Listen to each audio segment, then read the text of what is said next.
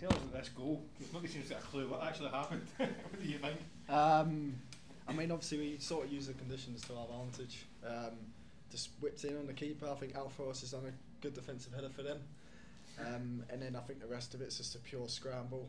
Boys are coming over to me. I'm not really sure what happened. I think it's gone down as an own goal to one of their players, but we'll take it. I suppose you were going to claim it at some point, but it's hard to work out what was going on, wasn't it? I mean, there was a little bit of me thinking I should claim it, but no, I think if I do claim it, I think the boys will be on to me about that. Is that some of the hardest conditions you've ever had to play in? It seemed pretty wild, hasn't it? Yeah, it was definitely up there. I mean, you see first half Zander, or even all games, Zander kicks the ball and the ball just spins back into your final third. But I feel like we sort of managed the conditions well. We know that it's a tough place coming here, let alone with those conditions.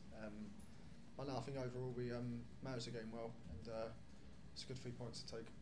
How much is that another game when we've seen the character of this squad? Because obviously you're pretty comfortable position in the league. I mean, this place is a full house, looking for points to get top six and all that stuff, and you dug it out, didn't you?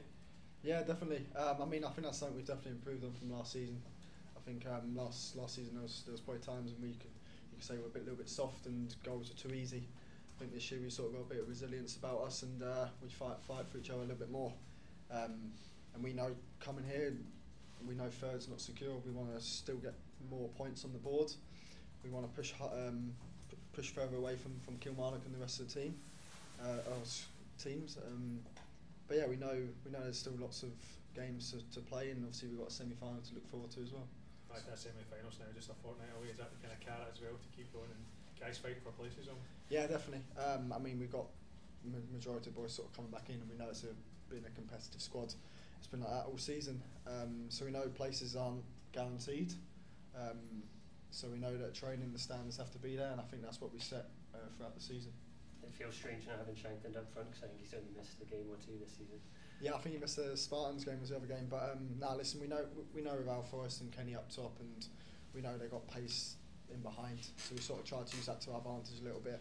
You know, Shanks is a quality player, but I think those two up top did a good job in sort of filling in for him. What's it like having someone like Vargas in your team where you can probably chuck a ball up to him, or he's just never going to give a defender a minute's peace? Yeah, it's good. I think he's got that fight and bit of bite about him, which is good to see. He's adapted to the league well, and obviously he's signed permanently, and we're delighted with that. I think he's just getting better and better. So again, I thought today he was very good and running himself into the ground. Is he like that trainer? Yeah, he is. Yeah, constant pest, but in a good way. Listen, he's a very good player, and like I said, we're delighted to have him for a permanent deal. The way form's been really good this season. The manager mentioned it. Is that something that the players spoke about, or you spoke about at the start of the season, or spoken about during the season? I think it got spoken about at the start of the season, and we sort of knew last season wasn't good enough away from home. You see the fans, they turn up in their numbers every single week for away games. I think that's 10 away wins now or so, and it's a good return. I think there's probably still some away games we could have been better, but we know last year our away form wasn't good enough, so we set out to make sure this year was better. How did you do that?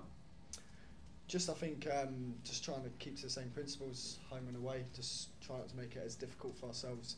And like I said, sort of have that resilience and fight. You see for the last 20 minutes, or even second half, 20 minutes, St Mirren stick on more players up top, and you just have to deal with that. And I think everyone dealt with it today. Just last year it was an issue, wasn't it? It kept getting brought up the way form, didn't it? And the results, and I think it was only a handful of wins last year. It kept getting mentioned all the time, and it became a kind of self-serving thing, didn't it? Maybe a bit of a hoodoo kind of talk about it. Yeah. Did you have to change it? Did you think at that point in time, I mean, talking things like superstition or like seating the bus and all that stuff, were you thinking we need to change something daft here to get this going? No, not really. I mean, I can't quite put my finger on what it was last year, but I think this year we just, like I said, just gone about our business, home and away, same thing. And like I said at the start of the season, the manager said that our away form last season wasn't good enough, and then, like I said, you look at the fans we bring to away games, you have to grind out results and sometimes put on a show for the away fans, because they come in their numbers, they pay their money, and I think this season we've done that a lot better than last season. Physically defending today, I think you were up against your commander and things like that. He's got probably a few inches on you height wise, and how was that sort of battle? Yeah, I mean obviously it's tough. They've got some big players in their squads, and tricky players as well. But like I said, you just have to stand up to it.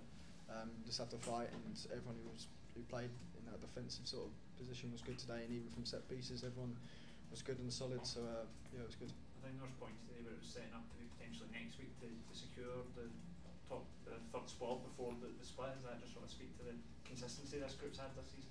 Yeah, exactly. We mentioned it just before the game in the meeting that listen, this game, if we win it, then third's closer for us. But we still know there's a lot of football to be played, and we're not going to take our foot off the gas. Like I said, we've got a semi-final, and then we still got 6 league games as well. And we don't want the season to peter out like it has in previous seasons. We want to finish on as many points as we can. Take your winning games like this is important as well going into that cup semi-final in terms of momentum and feeling. Yeah, definitely. Yeah, we had to show a little bit of something else. It wasn't the prettiest game, but at the end of the day, we got the 3 points, and yeah, that's all that matters. Thanks, Cheers. Cheers.